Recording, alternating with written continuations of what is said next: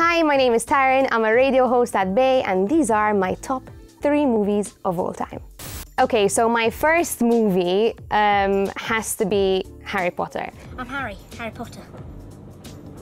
I think that's just one of those movies which you have to watch in a cinema to get the full experience.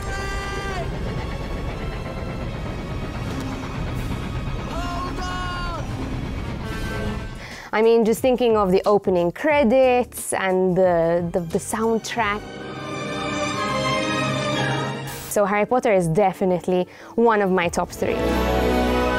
My second movie could be anything Disney, I mean. So any Disney remakes I think are just so memorable. Beauty and the Beast, you have Cinderella, you have Lion King. Those are definitely some of my favorites. So Disney in general, that's a bit of a cheat answer. My third movie is a movie that's very close to my heart because I watched it with 2 of my favorite women, and it is Little Women.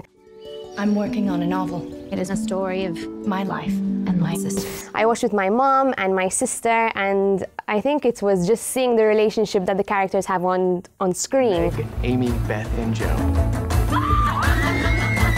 I intend to make my own way in the world. No one makes their own way, least of all a woman. You'll need to marry well. But you are not married, aren't you? Well, that's because I'm rich. It's kind of the same relationship that we have in our family, so I could really relate to it. And I mean, the actors are just fantastic, you know, top of the line.